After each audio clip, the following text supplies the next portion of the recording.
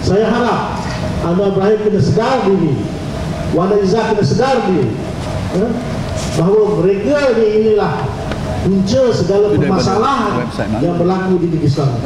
Saya ingin ingatkan kepada pemimpin-pemimpin yang berpolitik, politiklah cara matang, politiklah dengan cara terhormat, sebelum rakyat tidak menghormati pemimpin.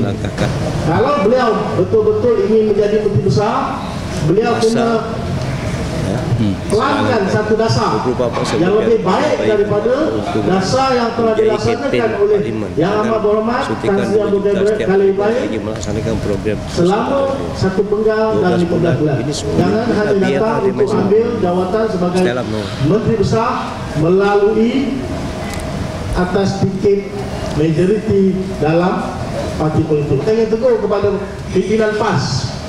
Pimpinan PAS, sila muhasabah diri.